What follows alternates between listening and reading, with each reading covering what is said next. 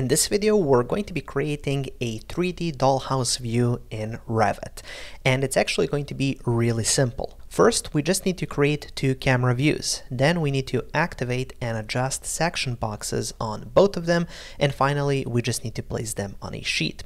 Now, of course, I'm also going to be sharing some tips and tricks along the way in order to speed up or actually skip some of these steps. Let's go. Now quickly, before we jump into Revit, I would just like to ask you to check out my website, balkanarchitect.com. I'm going to link it up in the cards above and then also down in the description of this video. If you're serious about learning Revit, that's definitely the best place to be, with over 140 hours of content dedicated to all of the interesting and complex topics inside of Revit. Okay, so now, without any further ado, let's jump straight into Revit. And here we are in Revit. I'm going to be using my office building project for this. I have a whole course on how to create this model and all of the project documentation. But now let's create this unique dollhouse view. So for that, I'm just going to go here to level 1. And as you can see, I have prepared some things. So I have these reference planes just marking out where I want my first camera to be positioned. So that's going to be over here. And also I've created this column, which is just going to help me as kind of a point in space that I can use as reference. Okay, so let us get started by placing the first camera. So for the camera view, let's go to the quick access toolbar, expand the menu here and click on camera.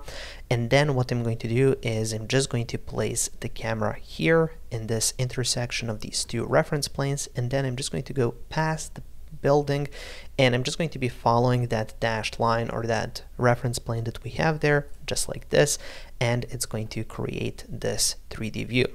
Okay, so now once we have the 3D view in place, let's then create a section box. So let's go down here to the properties, find section box and check that on and hit apply. So it's going to create a section box like this. The next step is going to be to, well, adjust it. So I'm going to go back to my first level. I've selected the section box, then I go to the first level floor plan, and here I can actually adjust it in the floor plan view. So I'm going to adjust it here up to the column, just like that, and then adjust it here up to perhaps here, adjust it in the front up to there, and then adjust it in the back as well. So let's just leave it like this. Now let's go back to the 3D view and just see what this looks like. And as you can see, it looks really interesting. That's basically what I'm looking for in terms of this 3D view. We can see this column, which we've used kind of as a reference point in space. Okay, so this is already looking really good. So we have our 3D view, we have the section box. Now the next step is going to be to change just the detail level. So let's change this to coarse. So it's going to look like this. Now if you're thinking about, well, why is it blue like this? Here for this view, I've set the coarse poach material, so basically it's this bluish material. By default it's going to be this bright blue. I've just duplicated that and created a new material just with a little bit more nicer color. Anyways, now we have this blue section. That's one part. Now the next step is going to be to actually select that camera view, and then we can go back into level 1. Now this can be tricky sometimes. You accidentally deselect and then you can no longer see that camera.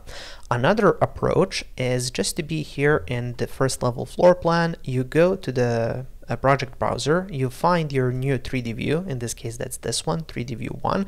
Right click and then click on show camera. And it's just going to display that camera, which is really cool. And it's going to be here, so I can just select it, or it's already selected basically. And then what I can do is I can go here to mirror, pick access, and make sure that copy is checked on. So now when you mirror it around the center reference plane, just like this, it's going to create a new view, 3D view 2. And when you open that up, what you'll notice is that tree is here but not here.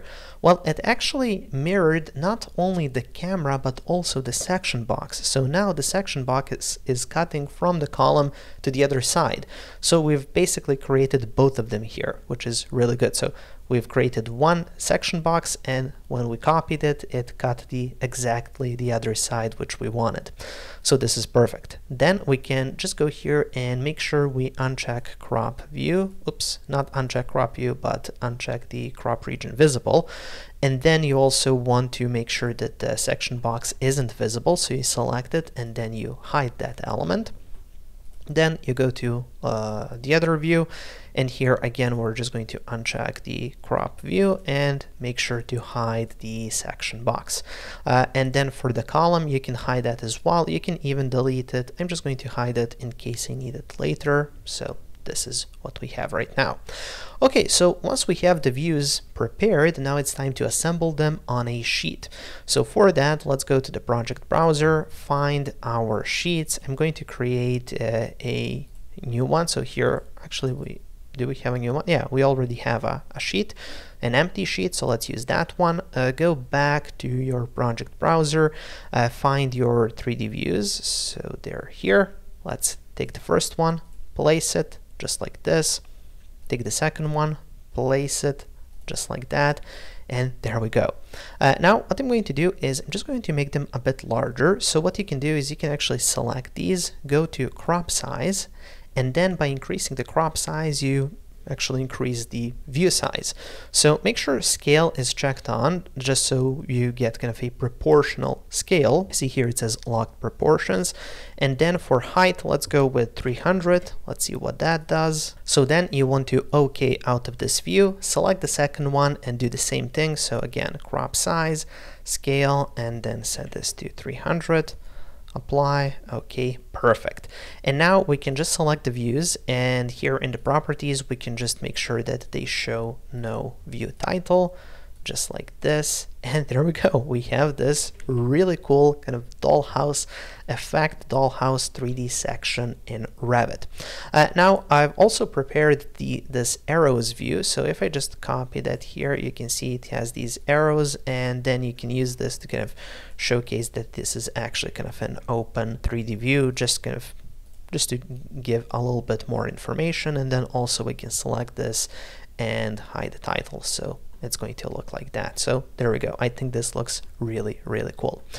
So anyways, this is something that you can now use for presentations. If you want to get access to this Revit project file or any of my other Revit project files, you can find that on my Patreon page, which I'm going to link up in the cards above and then also down in the description of this video.